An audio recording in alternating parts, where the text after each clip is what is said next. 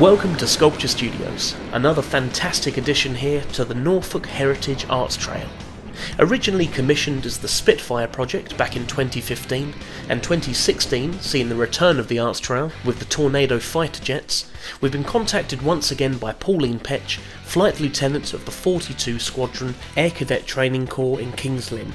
Here we're contributing new models to this year's run, the Lockheed F-35 Lightning II and the Victor bomber. If you've seen our other videos for the planes we've made in the past, you should know the drill by now. We're starting with outlines in order to create a master pattern, then taking a production mould and creating replica casts in glass fibre. We might need a better outline than that for this one, as there are sure to be some experts out there and we don't want to get shot down. Though we're only really going to be showing the process of the Lightning, as the bomber's literally going to be made in the same way, just a different shape, you can see some fantastic artwork of all four models as a finale to the video. These are being painted and decorated by the various schools and organisations sponsoring the planes at the other end. Now, no doubt we're going to hear the usual responses of, oh, why don't you just get this 3D printed or 5-axis cut? But anyone can take this to a 3D company to be put into a computer and simply press the print button. We don't want to let down all the folks out there that appreciate the handmade touch and the poly carving process, so this video is no exception. Also, by taking a fully rendered and in a way anatomically correct model to the 3D printers, they're literally going to replicate every single nuance. This means every rivet, join in the metal wing plating, the gaps between the wing flaps, and everything else that goes into the plane detailing, this simply wouldn't be suitable for the project. Not only does all of this detail then need to be achieved and cleaned up in the moulding and casting, and trust me, when you're replicating over 20 times it gets tiresome, but this will be really awkward to paint over when it comes to the artwork. We're creating an agreed, simplified blank canvas version that lends itself much more to the nature of the project. Another aspect of the work that people don't always necessarily take into consideration, and it's probably one of the most important aspects for us, is the timing. We can create this far quicker here in the studio by hand than having this sent away to be 3D cut or 3D printed. Now, I'm not saying it's not a groundbreaking process. I know it's accurate, it looks amazing sped up, but let's just take a look at 3D printing by conventional means in real time. Yeah, this object is 10 centimeters tall and it takes over an hour. And look at those lines! Do you want to clean that up, sanding down plastic by hand? No, I didn't think so. We can create the object in just a few short days rather than waiting a few weeks for a 3D print or a 3D cut process, which will most likely need to be cleaned up at the end anyway. Not only does this allow us to retain control as we keep everything in the studio, but carving by hand also feels like more of a reveal, like the stonemasons of old, just with expanded polystyrene bead material instead. We also enjoy the carving process, especially Aden, which at the end of the day, let's face it, as long as the boss is happy then that's all that matters. The usual hot wire and the hot wire table is busted out to cut the foam into its block form, but the rest is all done freehand. As well as drawings, we do have a small replica model here in the studio, as it always helps having a physical 3D object in your hand to refer to. Aden starts working with a wire brush, a very basic tool for carving, to start shaping the master pattern. The main thing of course is, as well as generally looking like the design of the F-35, is that both sides are as symmetrical as possible. The simplified version of the plane we're creating is intentional, a lopsided plane on the other hand is not, so it's something we need to make sure we get right. With the shape now complete, a light water-based plaster render is applied onto the polystyrene and is sanded back to a smooth finish. This loses the polystyrene bead texture, as the silicone mould we'll be creating will literally pick out any detail left on the model. This process is repeated until we're happy with the overall surface.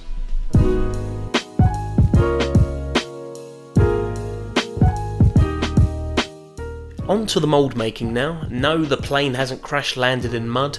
We're creating a perimeter of clay around the entire shape to form the halfway split line.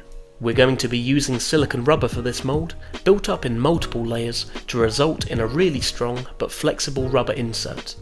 A fiberglass jacket will be made for the outside so the mould retains its shape, and this process is repeated on both sides of the model to create the two complete halves.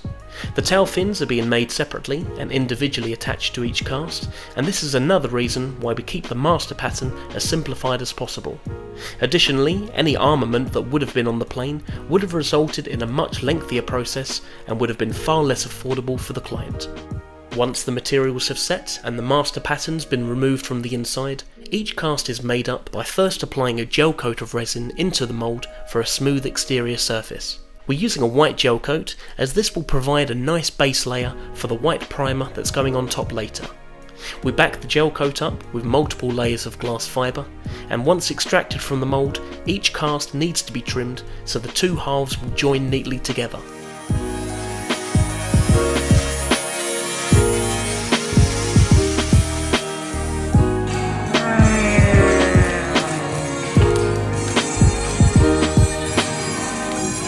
Flip it. 3, 2, 1. In the same position on the bottom of every cast, we've installed bolt mounting points so that each plane can be set up on a pole or a street lamppost and positioned accordingly. All of the casts then need to be cleaned up, filled with car body filler and sanded down in places where there might be any imperfections in the gel coat. Over the last few years, what with the multiple projects commissioned by Pauline Petch, naturally we see a lot more of her as she pops down to the studio from King's Lynn. Nowadays though, it's more than just a business visit, and more of a visit for a catch-up as well. Here we've invited Pauline and some of her younger cadets down to the studio just to get a feel for what we do as a bit of an experience related to the art trail itself. As well as being taught through the different processes behind making these planes, they'll be given a little hands-on time to create a few pieces of their own just to get a feel for the work. Aden obviously just goes around annoying everyone once the ice has been broken. Excuse me. Excuse me. What did I tell you? You're not to look up, right? What happens, don't look up, right? Oh no, I'll tell you what, if you could flip that over, excuse me, if you could just flip, he's good, isn't he?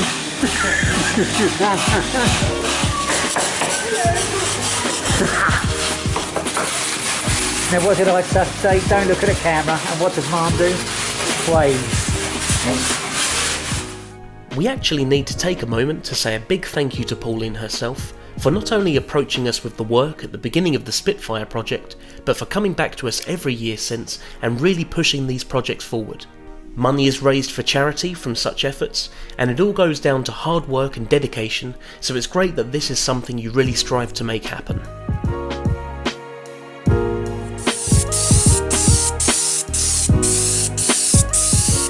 We're going over with a 2K car body primer, as this will be a nice strong finish for the artwork to go on top of. I mean, I've lost count of how many plane models we've made at this stage, I'm not gonna lie. As soon as Pauline had another school or an organisation on board, normally after they'd seen the success of the trail the year before, we got a call with a commission to make a few more. The Victor bombers were being created at around the same time as the Lightnings, and this gave each of the sponsors a choice of one of 4 plane models to choose from. Here you can see some of the brilliant ways in which the planes turned out. Oh, rule Britannia, Britannia rule the waves. And these were dotted all over Norfolk at the various airfields involved in World War II. Aden's taken a trip up to RAF Marham in King's Lynn, where the trail is being announced, and to see firsthand what some of the planes turned out like. This is a great representation of the county's legacy and a fantastic charity cause, as eventually, once the trail's over, these planes will all be auctioned off, no doubt with many people wanting to buy the plane they artworked themselves.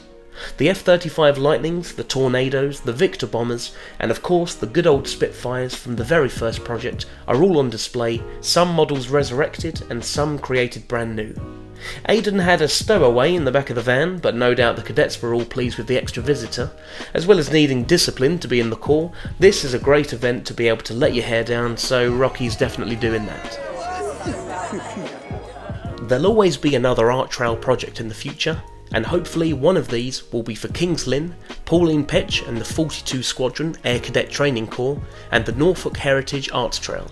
Please feel free to leave any comments below, as they're always appreciated, and hit the subscribe button for our latest videos.